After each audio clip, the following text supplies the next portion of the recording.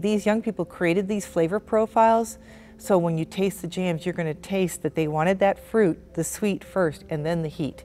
That really makes this jam so very, very special. Sweet Heat jams are made in Leander with all natural and local ingredients. Sweet Heat was created by Nolan Stilwell, a young man with Down syndrome. The Leander Independent School District partners with Sweet Heat Jam Company to give our special needs students a real-world job experience. We're able to work and modify things for these students so that they are successful. And that, to me, is the joy of this program. Many times when they're put into a retail environment and they're not ready for that, it's overwhelming. And so then they feel like they can't keep up, and therefore they feel like, I can't do this. When they come here, the business is built around them.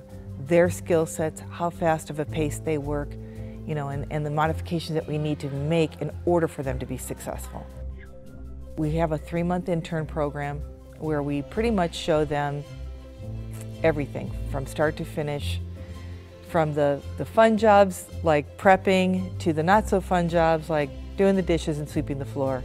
When they're finished, if they decide, you know, I want to try to go and get a job somewhere else, then we send them off with a resume. And they've got a lot of skill sets that they're ready to go.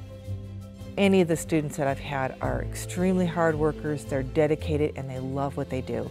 I love keeping any of the students that want to stay on and to have real employment, which means that they get a paycheck like you and I do. The school district as a whole, to just embrace this concept and to give us the opportunity to work with these students is showing me that this is a very, very much needed program.